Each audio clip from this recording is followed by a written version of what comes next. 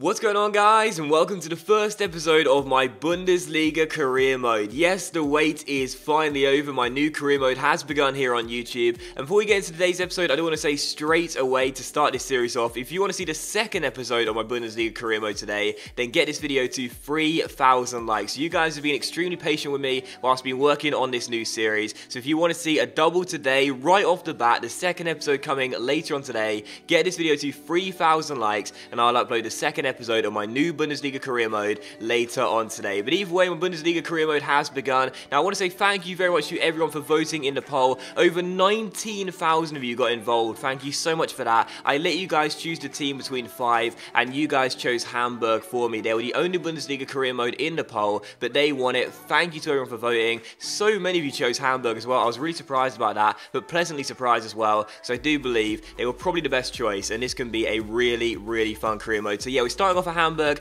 due to your vote. Really excited for this. My first Bundesliga career mode since FIFA 14, so really excited to return to Germany and see if I can conquer the country and hopefully Europe as well. So we're starting off with Hamburg, and these are the aims for my new team as I undergo my new project here. In the domestic cup, the ball wants to reach the round of 32 stage, and in the league, they want us to finish in mid-table as well. So some pretty relaxed aims from the board in the first season, nothing that's making me sweat right from the first day. Those aims, in my opinion, are aligned with my aims as well. I, with Hamburg in the first season, basically just want to make sure that I get familiarised with the team and don't aim for anything too dramatic in the first season, like a Champions League spot come the end of the year. I just want to get familiar with the squad, learn how they play, see what the best formation is, the best team is, and so on and so forth, and feel good and feel comfortable when using this team, as I plan to be here for a long time. So you can see the team here, the squad report. This is the squad we have assembled here with Hamburg. I should say assembled. This is the squad we've inherited here with Hamburg. We'll be assembling our own squad over the years we're here at the Volkspark Stadium, but either way, this is the squad we've inherited here.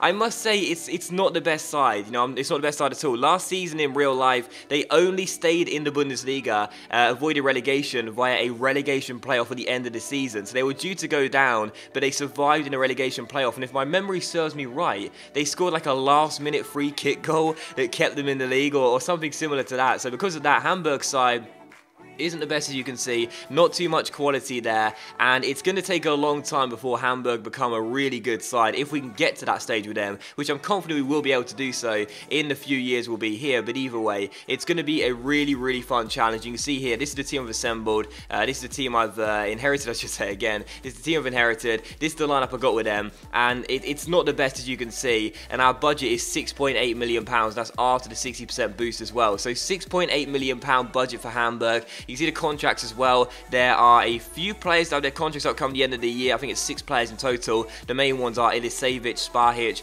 Rudnevs and Kaká as well, and Olic is due to retire come the end of the season. So it's a good league, the Bundesliga, and with Hamburg, again, when you look at the teams that we're competing with this season, I can't see us finishing much higher than around 9th, 8th place at the very best, but we have got some decent players here. I would say that my two main players that I've inherited with this squad I'll be looking out for are Lewis Holtby and Lasogga as well. Now here's a bit of Doc's trivia for you guys too. If you've been watching my career modes for a while, you'll know this, but who was the team I used Lasogga with in one of my career modes? So a bit of Doc's trivia for you here for you guys straight off the bat. Lasogga, well, I've had him before. What team did I have him with? Let me know in the comment section down below if you know the answer to that question. But either way, very excited to reunite with him. Hopefully I don't end up selling it to Real Madrid again, but either way, Lasogga reunited with that guy, and again Lewis Holtby as well. I think that could be a really good player for us. Aaron Hunt as well, Rennie Adler, the goalkeeper. There are some good players in this Hamburg side, but again, it's going to require a lot of work, it's going to require a lot of progression, and I do believe this is going to be a very tough challenge for me. So excited for it regardless, and it should be really good fun.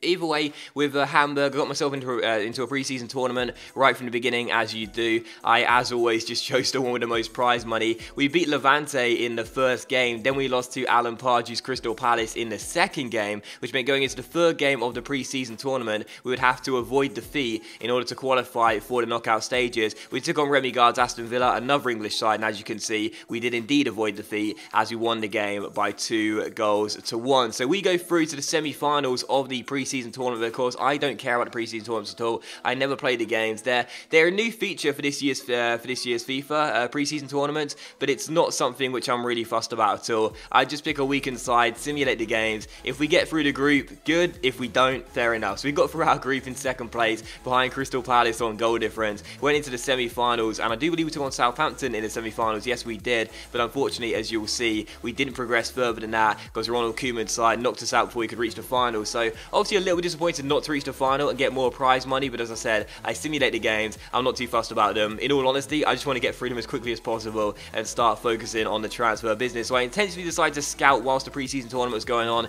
not do any transfers whatsoever, just scout for some players, look for some players, unmask their overalls and their attributes as well, and see how they look. And as you can see, I went straight to work right after the Southampton game and started looking for new targets. Now, you saw the score with Hamburg. It requires a lot of work. You know, in all areas, really, they could do with some strengthening. But in my opinion, the best way to improve Hamburg is to look at the spine of the team. The centre-back, the CM area, and the striker as well. I don't mind the full-backs too much in the first season. I think they'll be okay. Wide areas too, not too bad. And I might play a bit more centrally with this Hamburg team as well and change the formation as the season goes on. But centre-back for me is probably my biggest worry. Sparhich is 34 years old. He's out of contract in the summer. I'm just going to let him go come the end of the first season unless he does incredibly well for us due to his age, and he'll probably start decreasing in the first season, even though he is 78 overall. We can't sell him as this is his first year at Hamburg. Giroud is currently injured right now and may not make the first game of the season. So for me, buying a new centre-back seemed to make a lot of sense. Now, I looked at 3 targets initially: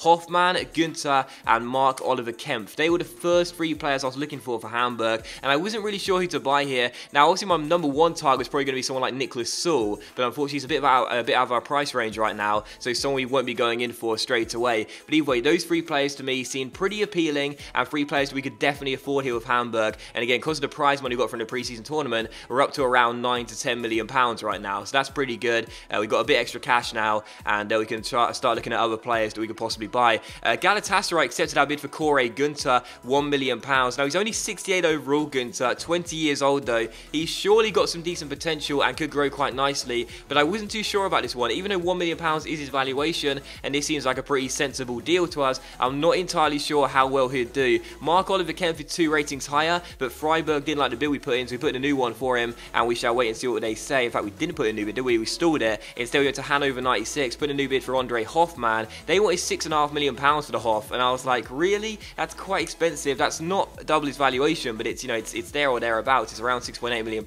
So I said, okay, how about I up it to £4 million? That's £600,000 over his valuation, £2.5 million shy of what you're asking for, but I'm totally fine paying £4 million, and we shall wait and see what they say. Hoffmann, in my opinion, out of those 3 centre-backs, would be the best choice, which is why when Günther came back to us and said he'd accept his contract here, I decided to stall it and wait and see what Hanover would say to the £4 million offer, because to me, £4 million for Hoffmann would be better than £1 million for Günther, because even though Günther and Hoffmann may have similar potential, Hoffmann right now is 7 ratings higher than Corey Günther is. I'd imagine he've got similar potential, and what I don't want to do is buy a player in the first season who may not be good enough for the first team. I want someone that can come in straight away and be good enough to play in the first 11, or at the very least on the bench, and someone that can have an instant impact. With Günther, we're going to have to nurture his talent right from the beginning. He'll probably only play cup games to begin with, and some games here and there, maybe when players are injured or suspended. But with Hoffmann, I'll throw him straight in the first team, take out one of Giroud or Sparhich, and have him as one of my first choice centre-backs in our debut season with Hamburg here. So Hoffmann accepted his contract, 25 grand a week on £4 million. So say £4 million, 25 grand a week for Hoffmann,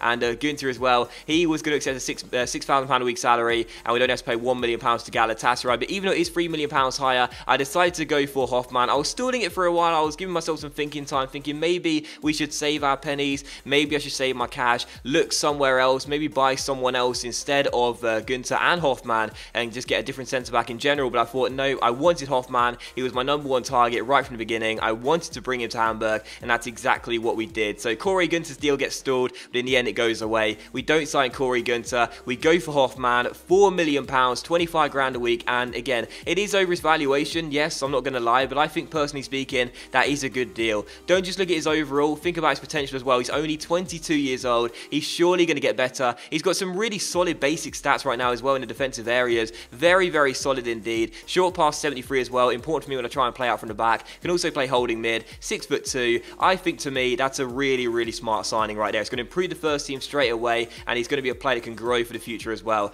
Now, my second transfer target was this guy too. I said I wanted to improve the spine of the team. Also look for a new striker as well. We got quite a few here, but Olic is retiring. Rudenevs is out of contract in the summer as well. I want a younger striker to come in, possibly be someone to bring off the bench, or maybe compete with Lasoga for the first team striker role. Had a lot of suggestions from you guys as well for this guy, Timo Werner. Now, Werner of Stuttgart is 74 overall right now. He's only 19 years old. He's a very talented young striker. Again, quite a few of you guys, when I asked on Twitter for some suggestions, did recommend Timo Werner, so thank you for the suggestions. You can follow me on Twitter at @Docklanders. Did get a lot of suggestions for Timo Werner, and Werner to me will be a great signing. I offered £3 million plus Rudenevs, because Rudenevs is out of contract in the summer. I'm not going to give him a new deal. I'm trying to sell him right now, but no bids are coming in. So because of that, I offered Stuttgart £3 million plus Rudenevs, and I'd wait and see what they say for the young striker. Werner can also play left mid as well, and I'm sure I could play him on the right side of midfield too, either of the wide areas. Werner is really, really quick. He's only 19 years old, 74 overall, and I'm pretty confident too he'll have mid-80 potential based on how young of a talent he is. He looks really, really good. How good of a young talent he is. He looks really, really solid to begin with. They didn't like the first bid we put in Stuttgart, so I offered a new deal, and we shall wait and see what they say. You can see we sold a player here to Sligo Rovers, one of the random squad players, and Stuttgart did accept this bid here of £3.6 million plus Rudenevs. Now, you may think that's a bit over his valuation, and that is true. When you combine Rudenevs' valuation with the £3.6 million, it is going to be a bit over his valuation, but we're not going to need Rudenevs if we sign Timo Werner, because obviously Werner is going to be a player who's similar overall and has far more potential being far younger. We're not going to use Rudenevs. He's out of contract in the summer. I can't seem to sell him, can't get any bids for him, so because of that, I put in a bid of Werner, £3.6 million plus Rudenevs for Werner, and we shall wait and see what they say. As you can see, they accepted the bid. We offered him a contract. Then I found out they were in talks with Real Sociedad, so because of that, I made the contract better, played it safe rather than sorry, gave him a better deal, important first team player status, 5% goal bonus to go along with 25 grand a week on a 5-year deal, and we shall wait and see what Timo Werner says. But that is going to end today's episode of the Bundesliga career mode, guys, so thank you very much for watching the video. Really hope you have enjoyed it. I really hope you have enjoyed the first episode of my new series. I am so excited for this series. I really hope you guys are as well. And again, if you can put 3,000 likes on this video, I'll upload a second episode later on today, which will have the first game of the Bundesliga season. So thank you for watching the first episode. Really hope you have enjoyed it. 3,000 likes for episode number 2 to come later today, and I hope you guys can do that because I'm excited to upload the next episode. So thanks for watching. Please leave a like if you enjoyed it, and I'll see you for the next episode, hopefully later on today.